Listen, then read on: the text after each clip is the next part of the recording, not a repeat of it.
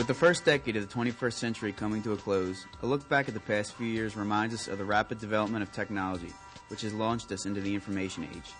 Innovative and imaginative engineering has expanded the electronic domain to include wireless networking, cellular communications, global positioning systems, satellite radio, and many others. All of these devices continue to advance in speed, efficiency, and complexity. Paralleling this growth is also the change in cost. As customers continue to demand a lower price, manufacturers have started to push the majority of their production overseas. This low-cost, high-volume, competitive production means that most devices that include integrated circuits will be fabricated outside of the country in which they are produced. This makes all of these devices vulnerable to an attack from potential competitors or even enemies of its designing country. So what if an adversary were to insert malicious code into a hardware design, causing it to appear as if it were operating as expected? However, in reality, the device is leaking sensitive and important information to whoever re-engineered the device. This kind of Trojan is built into the hardware and can be activated unknowingly by its operator. This is what we are exploring.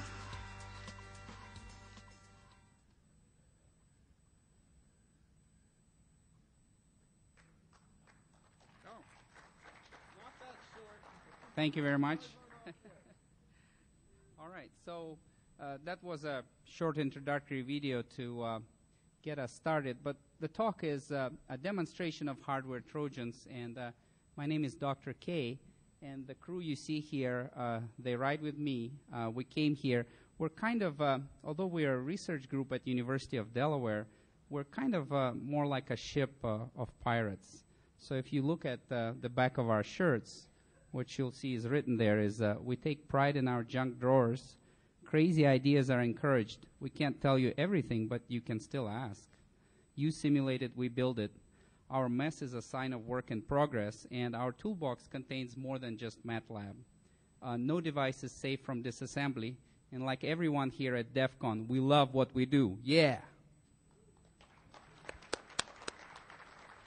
All right. So actually what we do is many different things, that anything that involves making electronics, and this stuff that we're presenting here is just a part of projects we're involved in. That ranges from writing some software, firmware. We build FPGA systems. We build special instrumentation, for example, for solar energy applications. What we're showing here today is kind of reverse engineering. We design our own printed circuit boards. We do custom integrated circuits, both analog and digital. And we're actually pretty good at gigabit data link design, I think so, and power conversion.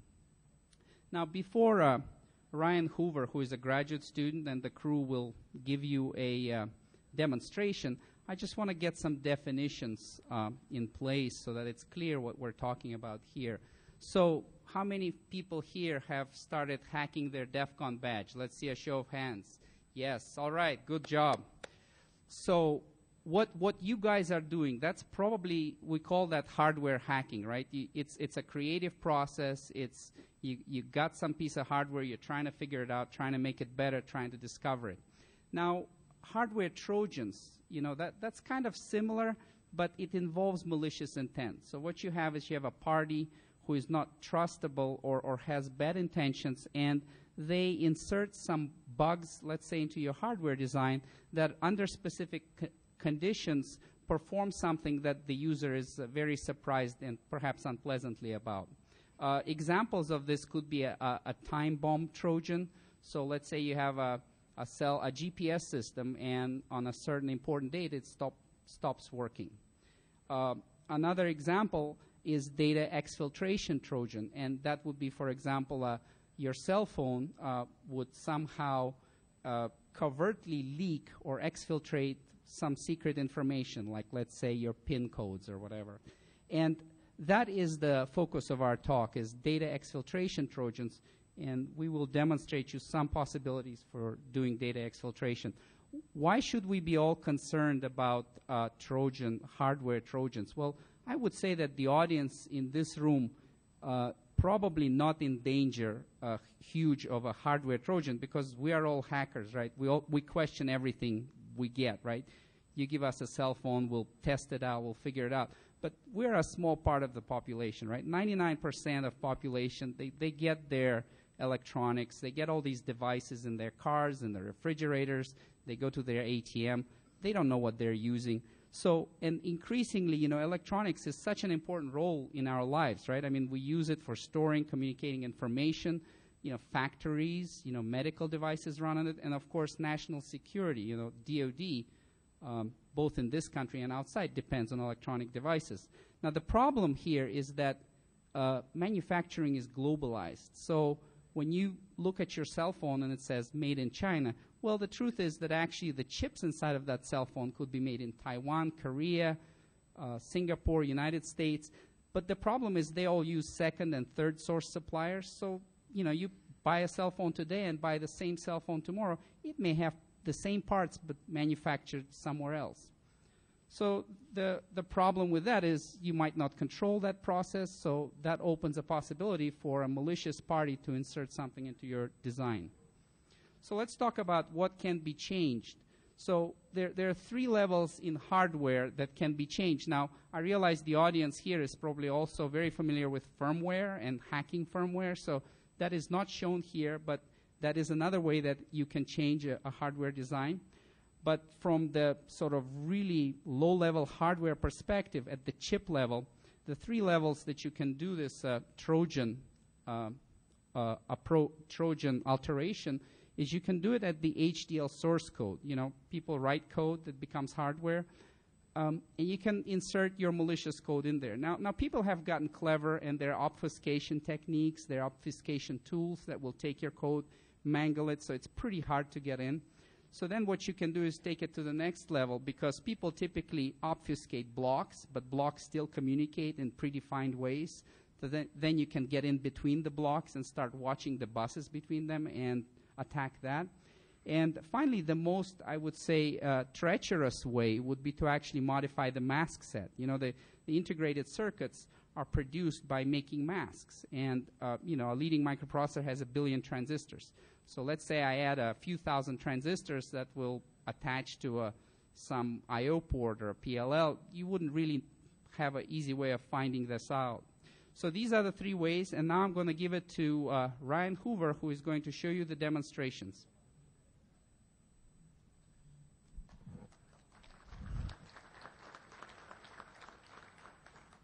Okay, so we decided to try and find a way to show data exfiltration Trojans without actually sending off hardware to a fab, because that would be insane monetarily and time-wise. So what we decided to use is called an FPGA, which stands for Field Programmable Gate Array. What that is basically a device that allows us to program basically a hardware design in VHDL, which is a hardware description language. And then that is synthesized, placed, and routed for a specific FPGA. The vector is loaded in that tells it which gates to switch to give us our actual hardware design. So we're basically using an FPGA as a simulator for a real semiconductor device. We chose AES encryption, which is a 6-year-old algorithm. It's widely available online. I think GNU has it up on the web. And so AES, the most important thing to get out of AES, obviously, is the encryption keys. So we will be leaking them out via our hardware, which is a Spartan 3E board. That's that guy right there. We have a lot of crap up here right now. We have a PS2 keyboard, which is connected to that, and an LCD display. Now, once our Trojans are triggered,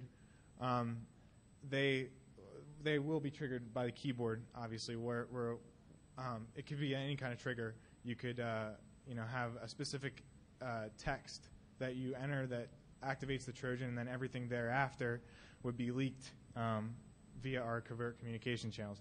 So there's 2 different methods that we could insert this, the Trojan. And the first is with tapping into the buses. So there's buses in between everything, in between every module in a semiconductor device.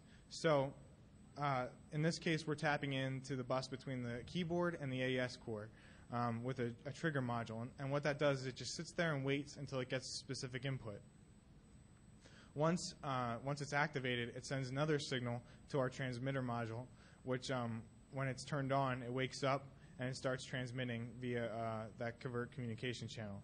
And that it grabs the key off of the bus between the key and the AES core. The other method that we came up with is actually inserting this Trojan into the hardware description language for the AES core. And of course, you have to have the code in VHDL or Verilog in order to insert it in this manner. So now we're going to show them to you. We're going to demo them. And I want to say before we do that, we have a video of all three of these demos and the little blurb you saw earlier up on our website, which is up on the screen right now if you want to jot that down. And it's also on the CD that you guys all got in our slides. And I'd also like to mention that after our talk, our Q&A will be located at the Hardware Hacking Village, which is Skybox 209. We'll be showing like all this stuff, and you guys can come talk to us. And we also have a bunch of gear that we're giving away. We're giving away a free oscilloscope. We have a contest, and we're giving away a bunch of other stuff. So come check us out. And I'm going to switch over so you guys can see what's going on up here to a video input.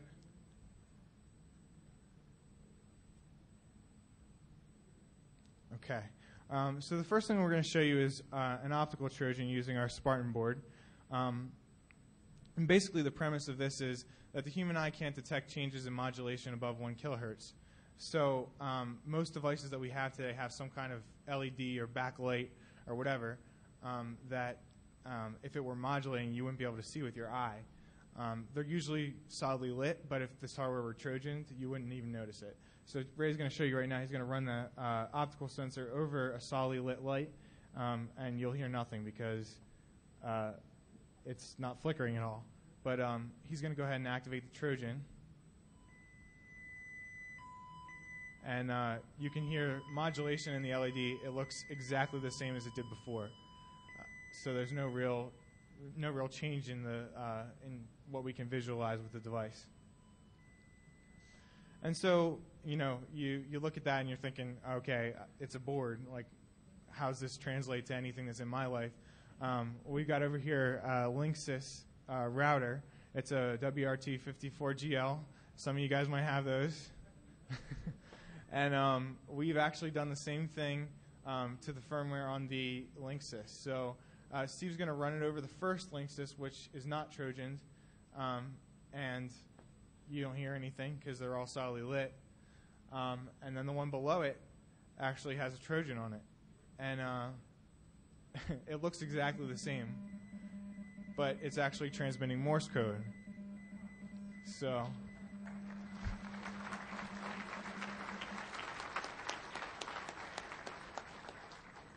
now we're actually playing around with being able to spot stuff like that from far away, and that is our spying scope setup here, which we'll have up in the Hardware Hacking Village if you guys want to check it out, or we'll play around with it up there for you. So come see us afterwards for that. We're going to move on now to the thermal Trojan, and we're going to actually switch the video input over to the thermal camera here so you guys can actually see what's going on. Now the thermal Trojan operates kind of as you would expect. We're heating up and cooling down, actually in this case a resistor, which, I mean, it's one of the little guys that you guys have on your badges and is on almost every device that you have.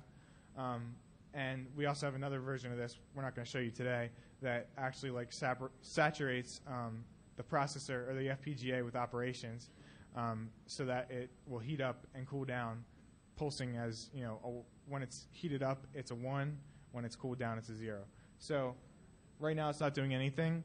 Ray's going to trigger it, and you guys are going to be able to see it right here.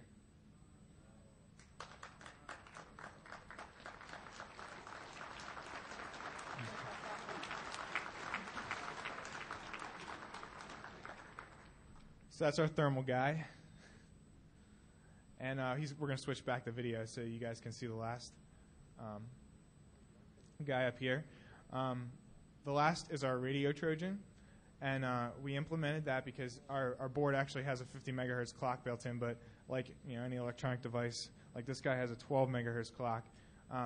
that generates a square wave signal all the time. So what we're actually doing is taking that square wave signal and sending it out on unused pins. So like, an iPod or a phone has like 32 pins on its connector, and you're only using about 5 to 6, sometimes more of them, but not all of them. So you could very easily modify hardware design to send out a Trojan signal on one of those pins. And that's what we're going to do right here. So he's going to turn on the radio here so you can hear the radio noise, and then he's going to activate the Trojan.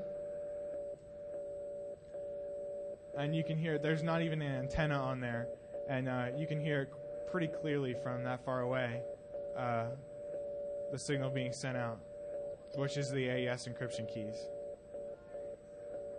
So those are our Trojan demos.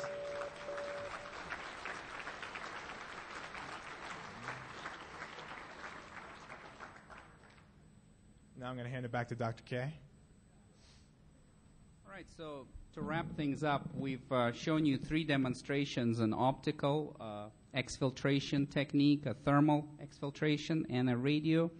And we've also used an off-the-shelf board, $150 development board for FPGAs, but you can see that normal devices that everybody uses, like a router, can be modified in the same way.